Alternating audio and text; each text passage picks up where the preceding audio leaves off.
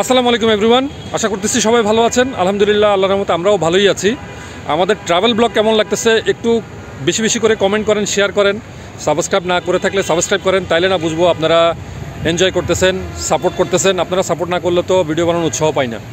Anyways, already travel ব্লগের 3টা পর্ব আপনারা দেখে ফেলছেন। আমরা শেষ ভালো যা সব ভালো তার এই দিয়েই শুরু করছিলাম, অর্থাৎ কলকাতায় যা আমাদের শেষ দিন কিভাবে আমাদেরকে আপ্যায়ন করা হয়েছিল, সম্মানিত করা হয়েছিল, সেটা আগে শেয়ার করছি। এরপরে আমাদের জার্নিটা দিয়ে আমাদের ব্লগ স্টার্ট করছি, যে আমরা কিভাবে ঢাকা থেকে কলকাতা গেলাম। এরপরে কলকাতায় যাওয়ার পরে লাস্ট ব্লগে আপনারা দেখলেন যে আমাদের প্রথম দিনের ঘোরাঘুরি ছিল ওয়াক্স মিউজিয়াম। তো চলেন ওয়াক্স মিউজিয়ামের পরে কোথায় গেছি সেটা আজকে আপনাদের সাথে শেয়ার করি। ওয়াক্স মিউজিয়ামের পরে আমরা সাবওয়ে দিয়ে এখন আরেকটা জায়গায় যাচ্ছি। এই ফার্স্ট টাইম আমরা একটা সাবওয়ে ইউজ করতেছি। চলেন যাই এদিক দিয়ে, তারপরে দেখেন কোন দিক দিয়ে বের হই।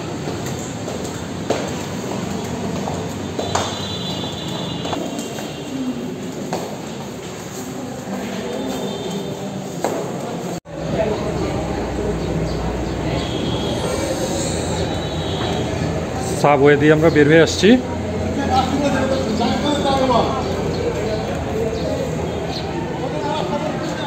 আমরা আসলাম হচ্ছে ইকো পার্ক, অর্থাৎ রাস্তার ওই পারে হচ্ছে ওয়াক্স মিউজিয়াম, এই পারে হচ্ছে ইকো পার্ক। তো চলেন ইকো পার্কটা আমরা ঘুরি। এটা হচ্ছে 2 নম্বর গেট। আমরা ইন করলাম ইকো পার্কে। ইকো পার্কটা ঘুরে দেখি, আপনারাও সাথে থাকেন। আপনার আগে অনেক ভিডিও নিশ্চয়ই দেখছেন, তারপর আমরা যেহেতু প্রথম টাইম আসছি আপনাদের সাথে শেয়ার করি। এখানে একটা ছোট রেলগাড়ি আছে যেটা পুরো ইকো পার্কে ঘুরতে থাকে। এখানে একটা ছোট গাড়িও আছে, সেটাতেও ঘুরে।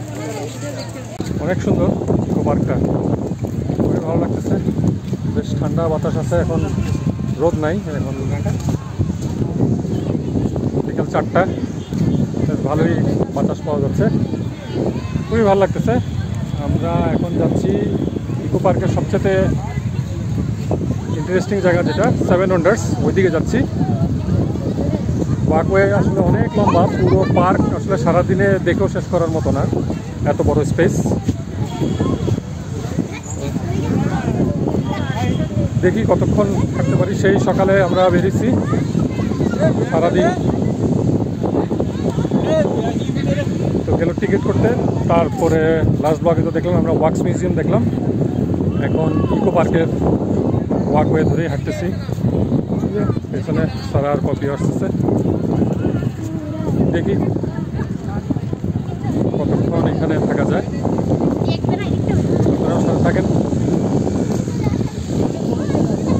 এই ছোট কারটার টিকিট নিয়ে নিলাম 100 টাকা করে। পুরো ইকো পার্কটাই একটা রাউন্ড দিবে।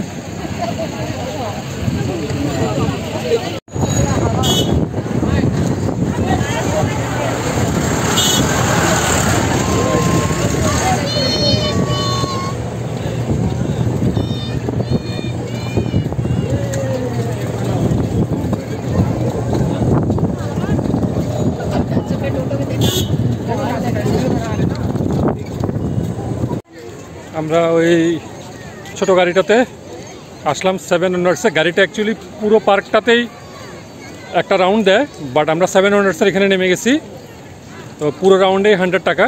এখন আসছি আমরা 7 ওয়ান্ডার্স দেখতে, কারণ যেহেতু এটা বেশ অনেকটা দূরে। এটা হচ্ছে 4 নম্বর গেটে, আমরা 2 নম্বর গেট থেকে আসছি। তো এখানে 7 ওয়ান্ডার্সের টিকিট নিতে হবে। বাই দ্য ওয়ে, এই ইকো পার্কের এন্ট্রি হচ্ছে 30 টাকা, এখানে 7 ওয়ান্ডার্সের টিকিটও হচ্ছে 30 টাকা। তা আমরা টিকিটটা নিয়ে নিই, তারপর 7 ওয়ান্ডার্সে যাবো। এই হচ্ছে 90 টাকার টিকিট। তো আমরা এখন 7 ওয়ান্ডার্সে ঢুকবো।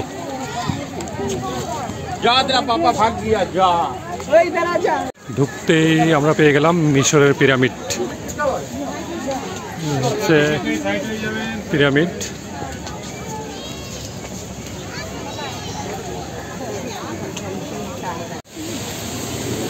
এখানে পিরামিডের সাথে স্ফিংস, যেগুলো খুব চমৎকার। স্ফিংসটা খুব চমৎকার করে বানাইছে।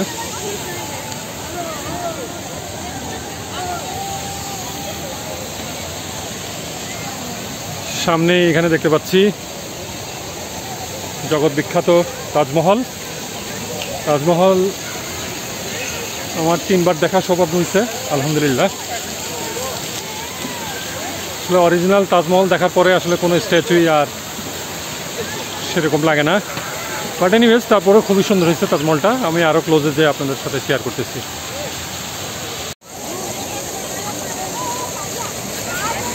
খুবই ভালো লাগতেছে, তাজমহলটা বেশ সুন্দর হয়েছে।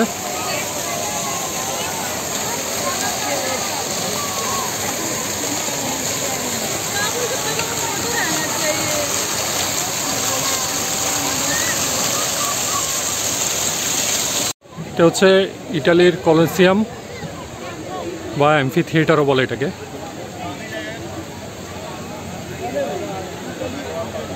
বেস্ট জিনিস হচ্ছে এই জিনিসগুলো আমাদের পড়াশোনার একটা অংশ ছিল, তাই এগুলো খুব রিলেট করতে পারতেছি। খুবই চমৎকার।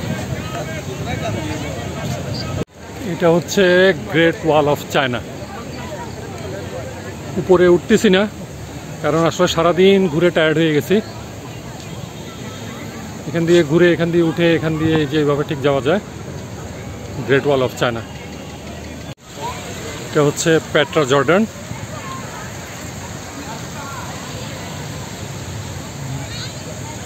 আমরা একটু কুইক দেখতেছি, কারণ হচ্ছে আমরা আসলে সারাদিনের জন্য বের হয়ে টায়ার্ড। আর আমরা যেহেতু একটা গাড়ি রেন্ট করছি, গাড়িও সন্ধ্যা 6টা পর্যন্ত, পরে আবার এক্সট্রা চার্জ হয়ে যেতে পারে। আচ্ছা, এখন দেখতেছি এটা হচ্ছে মোয়াই। এটা হচ্ছে eastern Ireland, stone statue of eastern Ireland মোয়াই। 7 Wonders-এর কয়েকটা জিনিস একটু আমাদের জন্য নতুন, এগুলা সম্পর্কে খুব একটা জানা নাই। আচ্ছা, দূরে দেখতেছি এই যে ব্রাজিলের এই স্ট্যাচুটা, এটা খুবই ফেমাস এবং ওয়ার্ল্ড কাপের সময় এই জিনিসটা আমরা দেখছিলাম। এটা অরিজিনালি একদম অনেক পাহাড়ের একটা চূড়ায় স্ট্যাচু দা রিডিমার। এই জিনিসটা খুবই চমৎকার হয়েছে।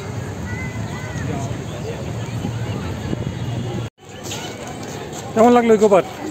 হ্যাঁ, ভালো লাগছে। হ্যাঁ, যাই হোক, আমাদের ইকো পার্ক দেখা শেষ, 7 Wonders দেখলাম, এখন বের হয়ে যাচ্ছি। এখন আরেকটা জায়গায় যাওয়ার প্ল্যানিং আছে, সাথেই থাকেন। প্রায় সন্ধ্যায় আসতেছে, দেখি ঘুরতে পারি কিনা। ভালোই লাগলো ইকো পার্ক ঘুরতে, আসলে অনেক সময় নিয়ে ঘুরতে হয়। এত বড় পার্ক যে আসলে পুরোটা একদম ডিটেল দেখা সম্ভব না। এখন বের হয়ে যাচ্ছি, সাথেই থাকেন। এরপরে আর যেখানে যাব সন্ধ্যার পরে যা করব ডিনার পর্যন্ত আপনাদের সাথেই থাকবো, আপনারাও আমার সাথে থাকেন, তো দেখতে থাকেন।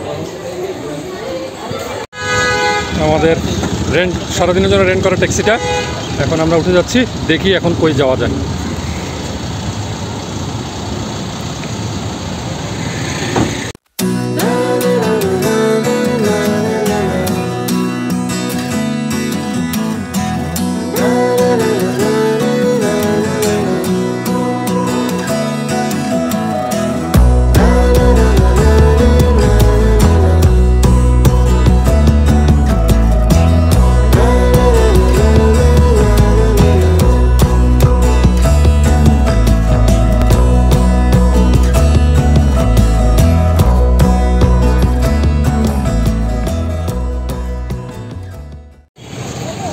ঘুরতে ঘুরতে আমরা এখন চলে আসছি ভিক্টোরিয়া মেমোরিয়ালের সামনে।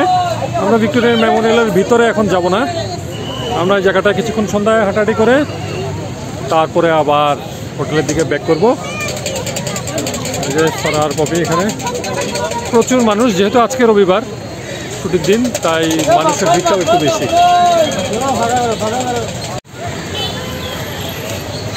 আমরা এখন যেটা প্ল্যান করতেছি, ভিক্টোরিয়ার সামনে প্রচুর ঘোড়াগাড়ি দাঁড়িয়ে থাকে। আমরা একটা ভিক্টোরিয়ার পুরো সার্কেলটা একটা চক্কর দেওয়ার প্ল্যান করতেছি। সারাকে নিয়ে আমরা অনেক ছোটোবেলায় উঠছিলাম, দেখি আবার অনেক বছর পরে। কি চারবি? হ্যাঁ, দেখি ঘোড়াগাড়ি কি রেট নেয়। তারপরে আপনাদের সাথে শেয়ার করতেছি। এই যে প্রচুর ঘোড়ার গাড়ি দাঁড়ায় আছে, এই যে দেখেন প্রচুর ঘোড়ার গাড়ি এখানে। দেখি কি পরিমাণ এটা রেট, তারপরে আপনাদের সাথে শেয়ার করতেছি।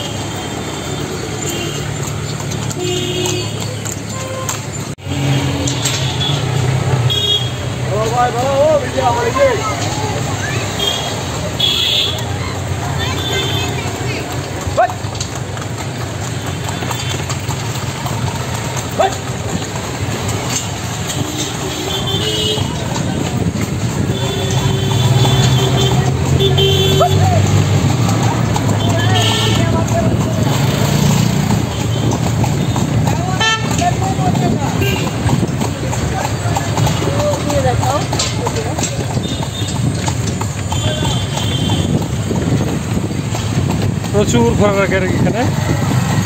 আমরা এই ঘোড়ার গাড়িটা এক চক্করের জন্য ফিক্সড রেট ওদের 500 রুপিস।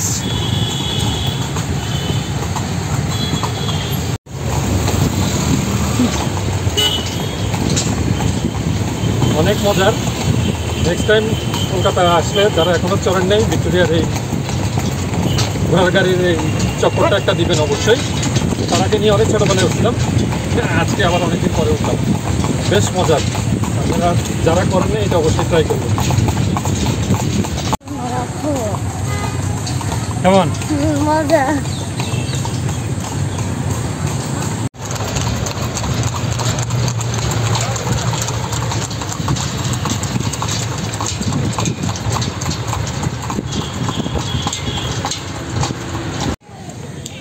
আমরা এখন খাবো বেলপুরি। এই যে পেয়ে গেছেন উনি, বেলপুরি। আচ্ছা, এবার টেস্টিং এর পালা।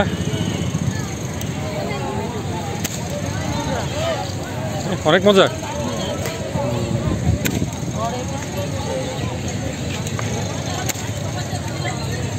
এই সব ঘোড়ার গাড়ি প্যাসেঞ্জার নামাই দিয়ে আবার এই জায়গায় সিরিয়াল থাকে। ওরা বেশ ভালোই এটা সিরিয়াল মেনটেন করে। আবার ময়দানেও এরকম সিঙ্গেল হর্স রাইডও করায়, এই যে এরকম সিঙ্গেল হর্স রাইড। যারা কলকাতায় আসেন, রেগুলার ঘুরেন বা এই হর্স রাইডটা করেন নাই, করতে পারেন, বেশ মজার।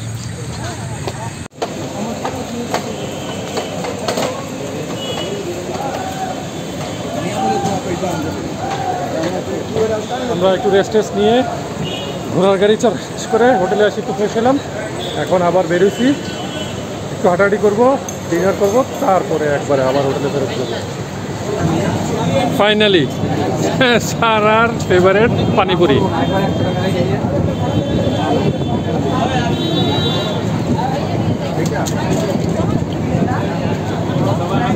কেমন?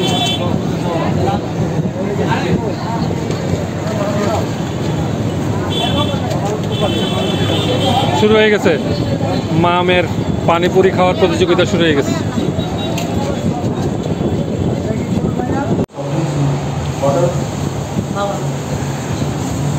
ডিনারে অর্ডার ছিল চিকেন টিক্কা মশলা, বাটার নান,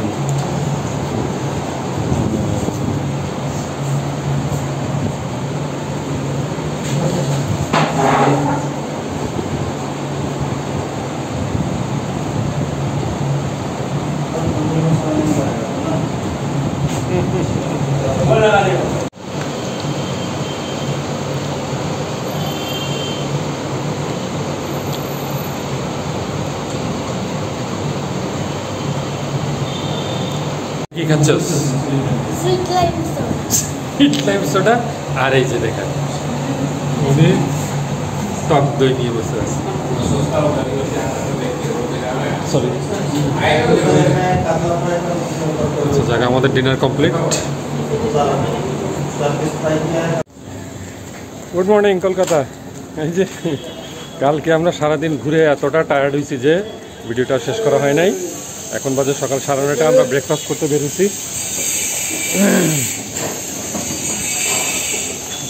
কালকের ভিডিও কেমন লাগলো সেটা কমেন্টে জানান। ভিডিও ভালো লাগলে লাইক কমেন্ট শেয়ার, আর যারা সাবস্ক্রাইব করেননি সাবস্ক্রাইব করে পাশের বেল আইকনটা প্রেস করে দিয়েন।